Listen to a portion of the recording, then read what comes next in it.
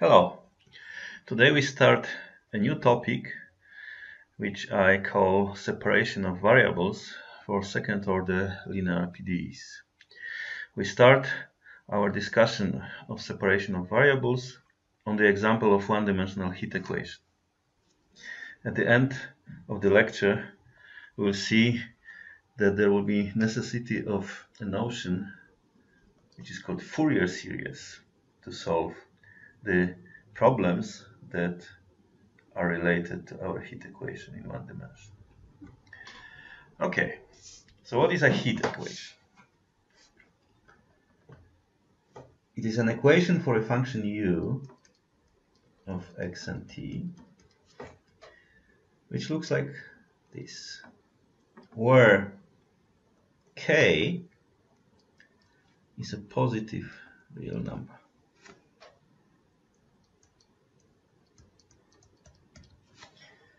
Okay, we'll be interested in the solution to this equation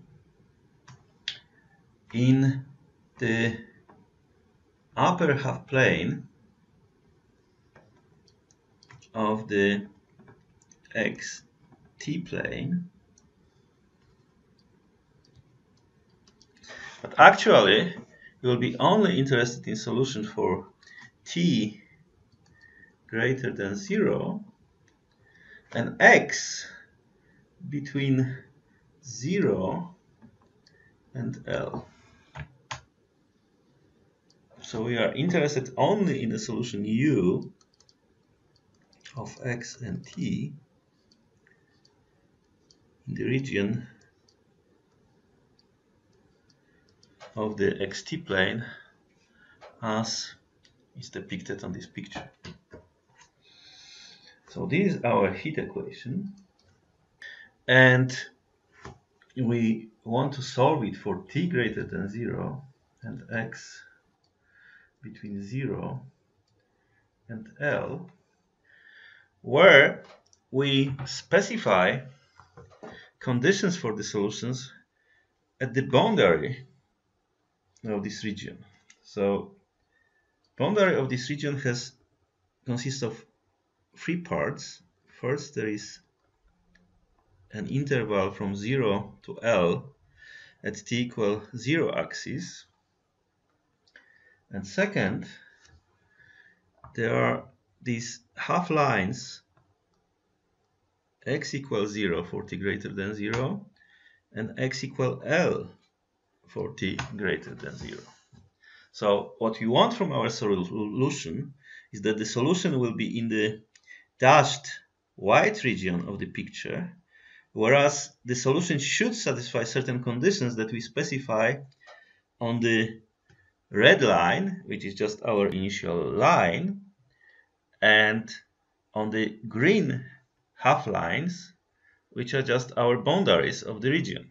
So we want that the solution at x equals 0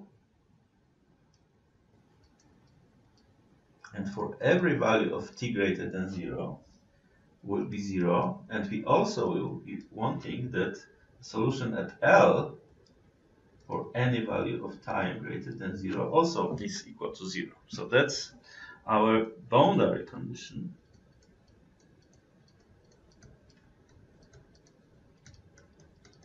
But we also want that our solution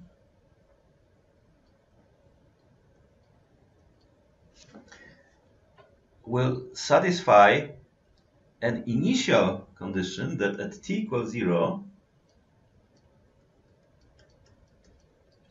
the value of the function u at every point x on this interval is a given function f of x. Okay, so that's our initial condition.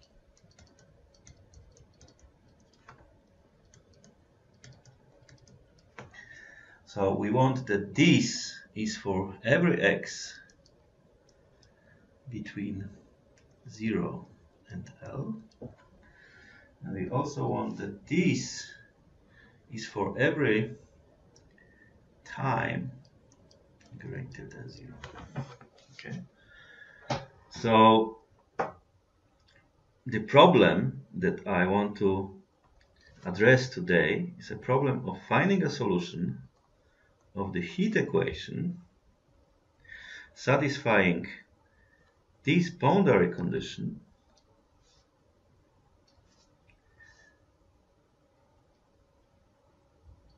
and this initial condition.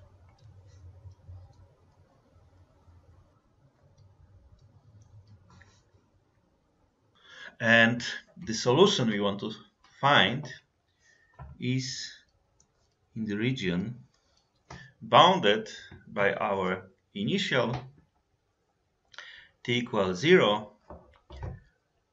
interval and the boundaries at x equals 0 and L equals 0. So how to solve such a problem? Our approach will be as follows. We don't know how to solve, so we'll be looking for special kind of solutions. We'll be looking for a solution which is of the form of a product of two functions, function x of coordinate x only and function t of coordinate t only. So you're looking for a solution like this. It's not obvious that this problem admits such solutions, but we still want to check if such solutions are possible. And to check if such solution is possible, we should postulate a solution like this and check if these conditions are compatible with our heat equation and with our boundary conditions. Perhaps the first thing I should also mention is that if we have our boundary conditions and our initial conditions, there should be some compatibility between them. In particular,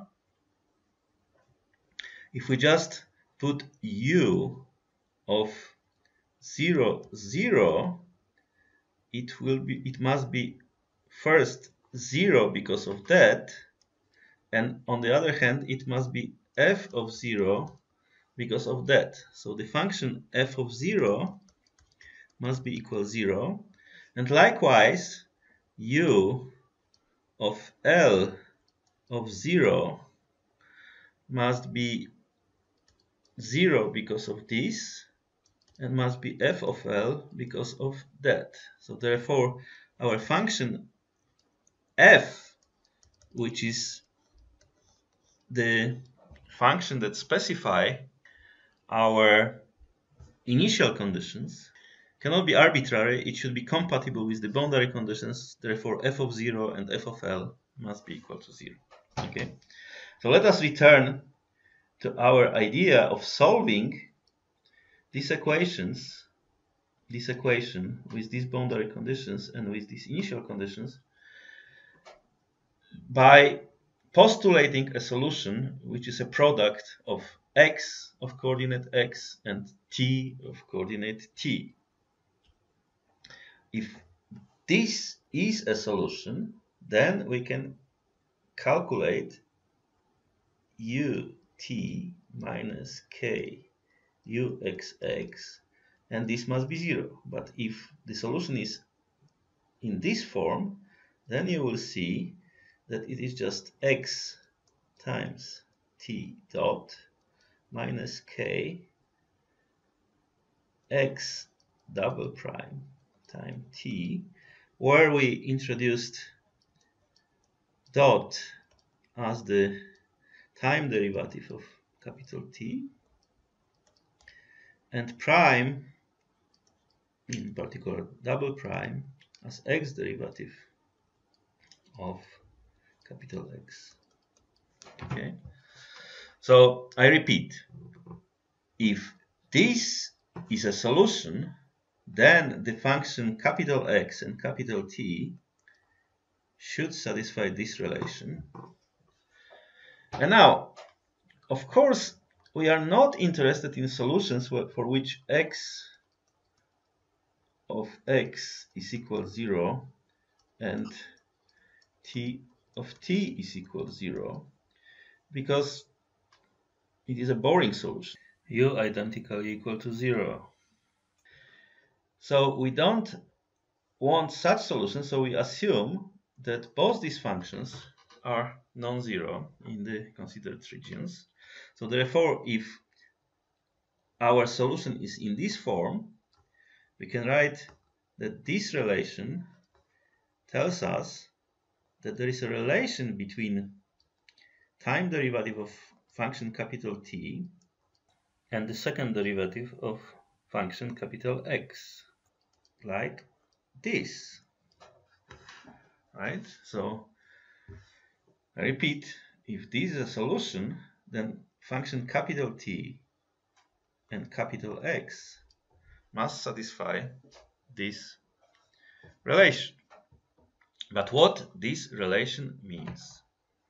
Note that the left-hand side of this equation consists of a constant k and function capital T and its time derivative. So therefore this left-hand side depends only on variable t.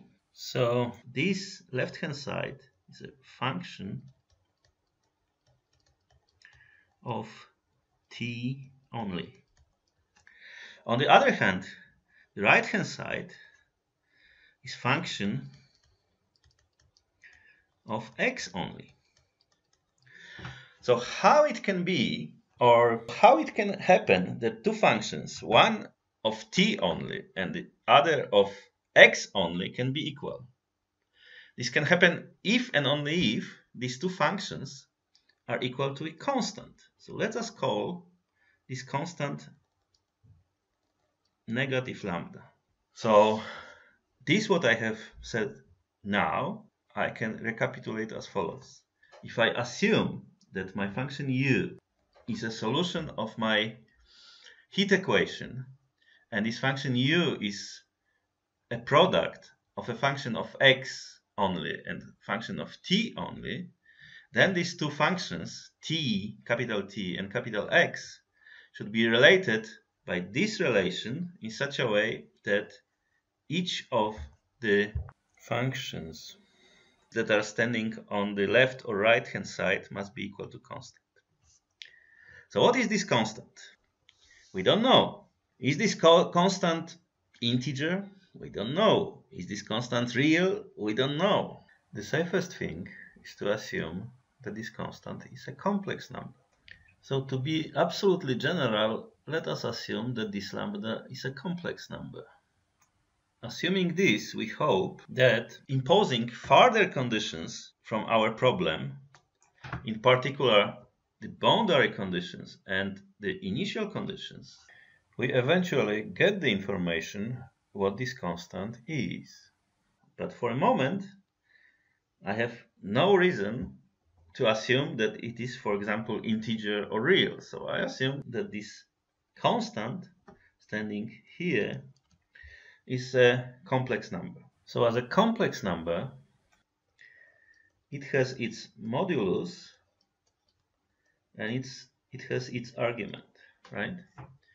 So this lambda, this thing, is a positive real number, and this phi here is a number from the interval 0 to pi.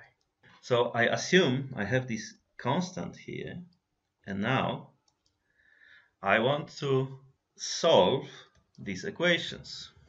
So what are these equations explicitly? If we write them separately, we will see that this relation here consists of two equations. First, there is equation x double prime plus lambda x is equal to 0.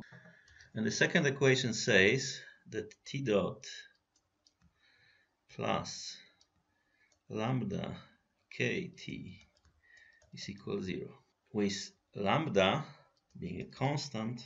So if this is a solution to my heat equation, then the function x should satisfy this ODE, and the function t should satisfy this ODE.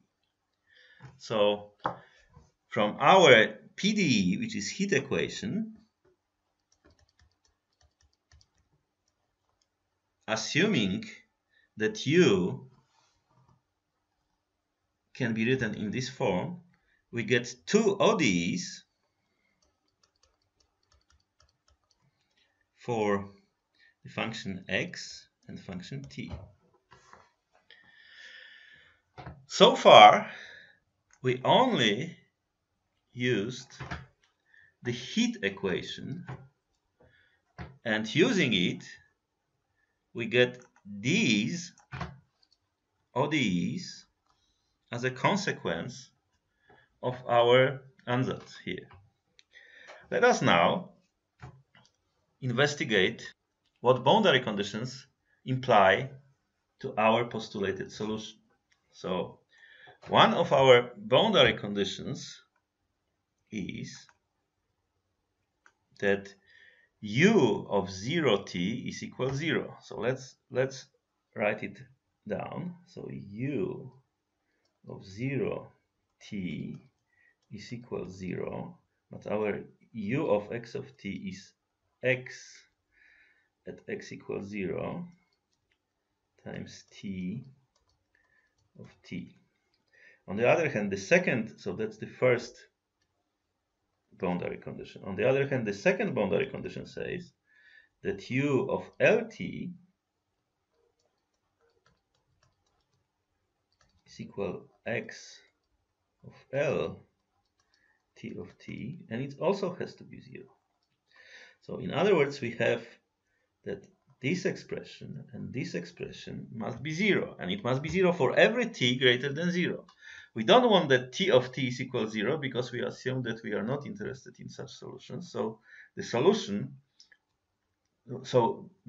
to these two equations, which is just a consequence of our boundary conditions, green boundary conditions, tells us that x of 0 must be 0 and x of L must be 0. So let us recapitulate what we have so far. We have just shown that if we postulate a solution to our boundary initial value problem for the heat of equation in the form x of x, t of t, then the heat equation implies that function x should satisfy this ODE, that function t should satisfy this ODE. And now the boundary conditions for our problem further imply that the first ODE should satisfy boundary conditions, x of 0 equals 0 and x of L equals 0. We still haven't used the initial conditions, but let us concentrate on this, what we have so far.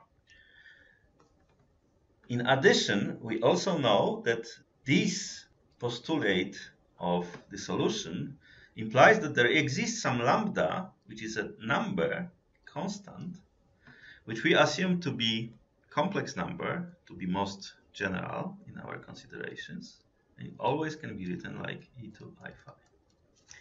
So let us now try to solve the first set of conditions. Forgetting for a while about the equation for the function capital T, we have now to solve this equation, which is a second order linear ODE with constant coefficients and with this lambda, and we want that the solution satisfies these conditions. We know how to solve second order ODE which is linear and which has constant coefficients.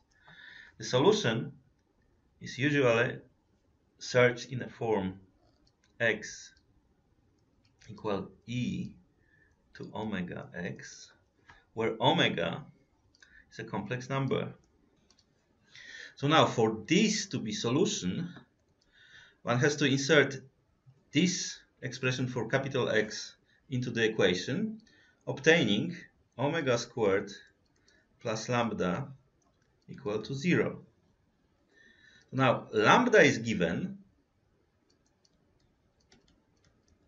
in here, and omega is a complex number that should satisfy this equation for this function to be a solution to this equation.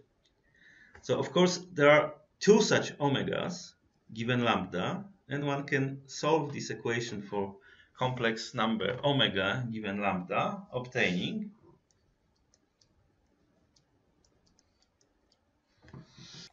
so now from the general theory of linear second order ODEs with constant coefficients, we know that the general solution to ODE for our function capital X is superposition of 2x with two different omegas which are equal plus or minus I times this square root of modulus lambda times exponents e to I phi divided by 2.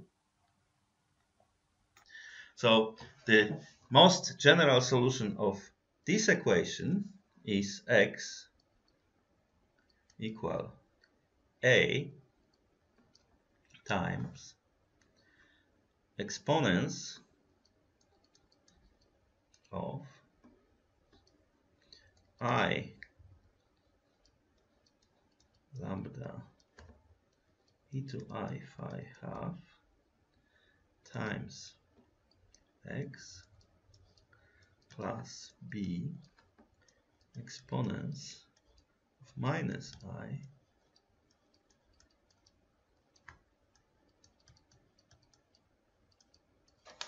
right.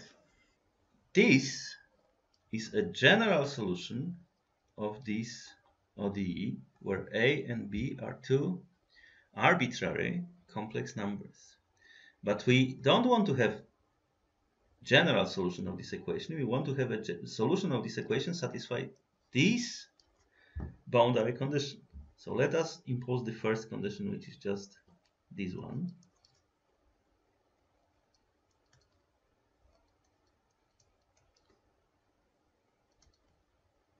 And it's very easy.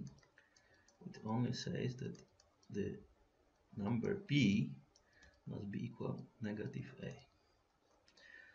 So now this condition is satisfied for our solution if we just take b equal negative a, and now we have to impose this condition.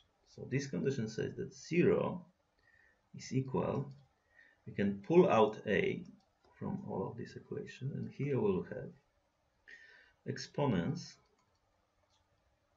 of I square root of lambda modulus. Now instead of x we have to insert L, and now there is e to I half phi, which is nothing but cosine phi half plus I sine phi half, right? So that's the first thing, and then it should be negative exponent of minus I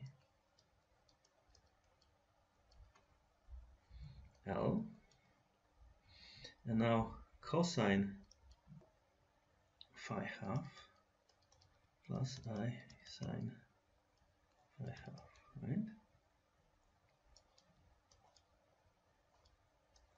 First we can divide this equation by a, because a cannot be 0, otherwise our x would be 0. So a is non-equal 0.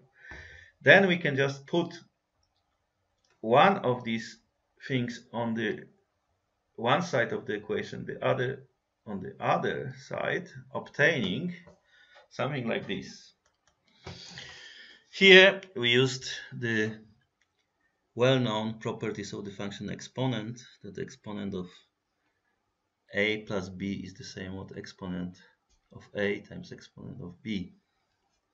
So now if we just look at the equation that we just produced from this equation, which is just consequence of this equation, we'll see that what stays here is purely imaginary. as well the thing that stays here that's purely imaginary. So exponents of purely imaginary number has modulus 1. Taking modulus on both sides of equation star, we get that e to minus is equal to e to plus, because of course modulus of exponent of something which is real is the same as exponent itself. So now putting this e to minus thing to the right hand side of this equation, we will get that 0 is equal to sine of square root of modulus of lambda times L sine phi half. Okay. Excluding the situation that modulus of lambda is equal to 0, we see that this equation is satisfied if and only if sine phi half is equal to 0. But sine phi half is equal to 0 only if and only if phi half is equal some integer multiple of pi. Therefore phi is equal to L pi, and without loss of generality we can assume that phi is equal to 0. Look what has happened. We introduce this number lambda in here as a constant which was needed to satisfy this equation that the function of t is equal to the function of x. This number lambda, we didn't know what to assume about it, so we considered it in the most general form, namely that it's just a complex number. But now, if you want that our solution to our problem is in this form, is in the form of a product of x times t, then the boundary conditions which were given here implied certain conditions on a function x, and one of these conditions was given by these equations, and these equations implied that a constant phi, which was telling us what is our complex number lambda, which was lambda times e to I phi, is actually equal 0, and therefore this lambda is a non-negative real number. We didn't assume it.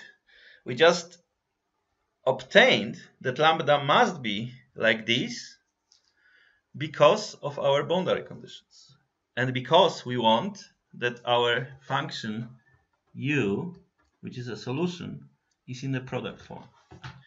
Actually, at a certain moment, I assumed that lambda is not equal to 0. Lambda, in principle, can be equal to 0. I will talk about this situation later. Okay? So far, we only used part of this equation, and using part of this equation, namely its modulus, we were able to figure out that this constant phi is equal to 0. So now we insert phi equals 0 into the equation star and obtain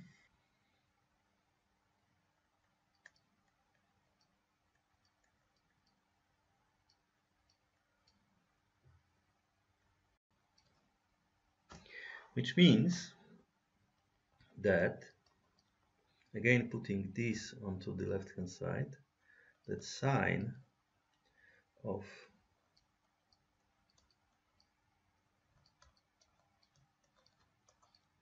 is equal to 0. And this happens if and only if the square root of lambda times L is an integer multiple of pi, or, which is more interesting that lambda, the modulus of lambda, is equal to n squared times pi squared divided by L squared, where n is an integer number. So look what has happened. If we just postulate a solution in the form u x times t, then x and t must satisfy these equations, these ODEs for x and t, with some a priori complex number lambda. But if we just further examine the boundary conditions, we figure out that this number lambda cannot be anyone. It must be such that its modulus satisfies this, and actually entire lambda is precisely like that.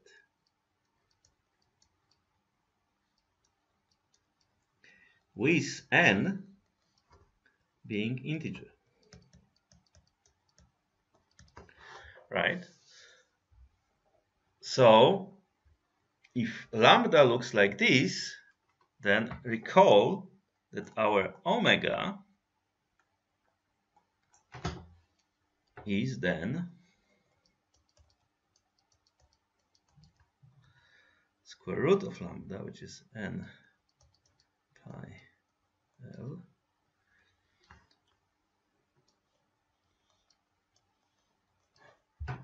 and our function x is a times, which can be collectively written as 2a, to emphasize that our lambda is given in terms of an arbitrary integer n. We will denote lambda with an index n,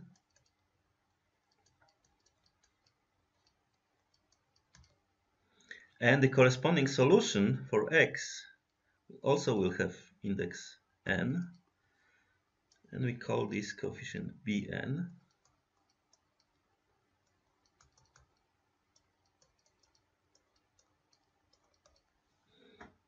So here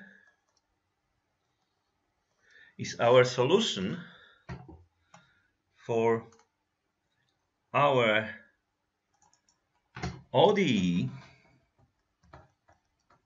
for function x prime, satisfying the initial condition x of 0 is equal 0 and x of L is equal L. Now, to find our postulated solution, we have to solve another ODE for the function t. But this function t depends on lambda, and we have plenty of lambdas, so there will be plenty of solutions for the function t. So for every lambda, for every n, there will be lambda of n, and there will be t of n satisfying this equation. So for every n, we now will have an equation for the function t, which we also will give its index n, and this function t should satisfy this equation, which is just equal negative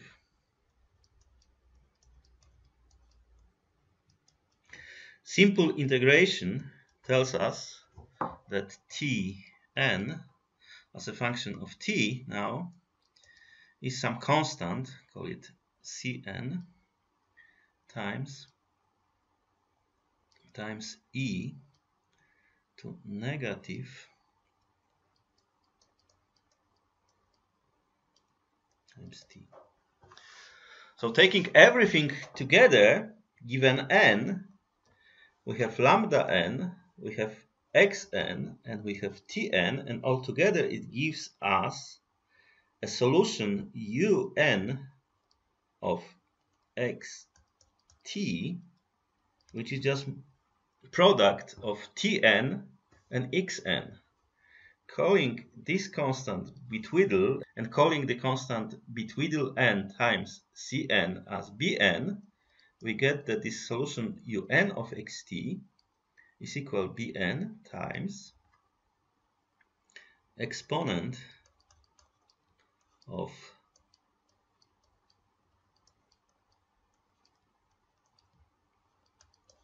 times sine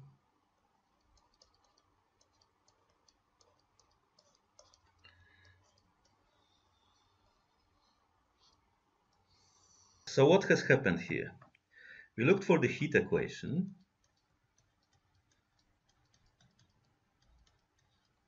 and we considered that its solution satisfies boundary condition.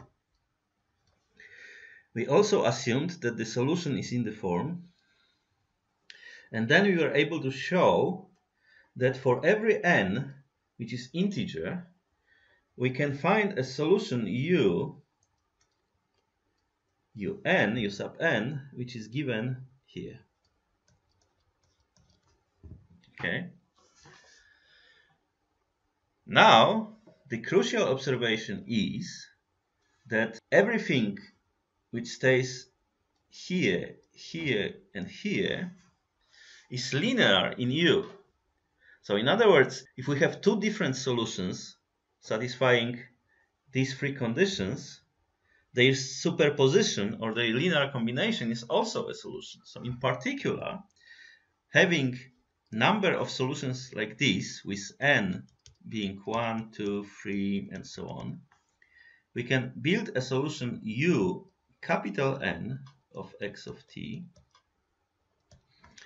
being sum over n from 1 to capital N of this solution un of xt, which are sum from n equal 1 to n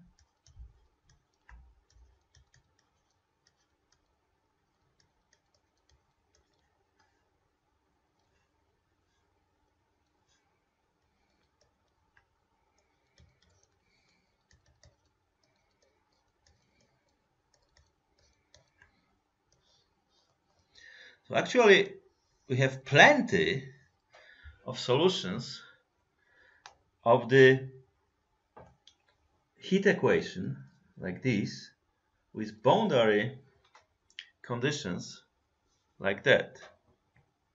But remember that our solution was not only supposed to satisfy boundary conditions on the left and on the right, but also initial condition given by the red curve on the picture that I drawn some time ago.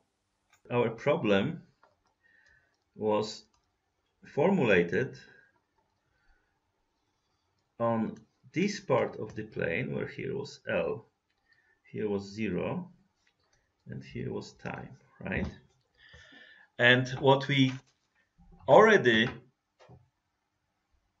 imposed on our solution postulated in the form u x times t, what we imposed that this guy satisfy our heat equation everywhere here, and we imposed that it satisfies the boundary conditions which are just here and here. But this thing is not yet a solution to the full problem that we have, because we still have to force this solution to satisfy initial condition. And this initial condition, remember, was u of x at time 0 is equal to a given function f of x. So suppose that we have this solution and we evaluate it at t equal to 0. So we insert it in here as un of x of 0 and we obtain. And now we want to find coefficients Bn and a number capital N such that this holds for a given function f of x on the interval from x equals 0 to x equal L. So we want this. We check that f of 0 is 0 and f of L is 0 indeed as we would like to have. So there's no problem with that. But it's very optimistic to believe that a given function f of x, like the one here, can be decomposed onto a sum of terms like Bn times sine of n pi divided by Lx, and that there will be a finite number of such terms. Given a function f, it is very unlikely there will be finite number of these Bn's such that this equality holds. So, although by this kind of ansatz we are able to solve the heat equation everywhere inside here, and we can solve it in such a way that the solution satisfies the boundary conditions. When we only restrict to solutions like this, it is very hard to believe that these kind of solutions can satisfy the initial condition. So here, Monsieur Fourier appears and he says, and what if we consider more general solutions than these? What does it mean? He says, okay, what if I just admit that this n can go to infinity? So here is the idea of Fourier. Consider generalized solutions where capital N goes to infinity. Instead of just taking finite linear combinations of the solutions, xn times tn, consider the infinite sum. And now, skipping the problem of convergence of this thing for a while, perhaps it will be possible to find infinite number of these numbers Bn such that f of x is equal to sum of Bn sine. So that's the idea of Fourier. Simply consider solutions in terms of infinite linear combinations of these solutions of the form xn times tn, and perhaps for such solutions you can find Bn's so that any function on a given interval can be expressed as infinite sum of these signs, and in this way one will be able to solve the initial value and boundary value problem for the heat equation. We will explore this possibility in the next lecture.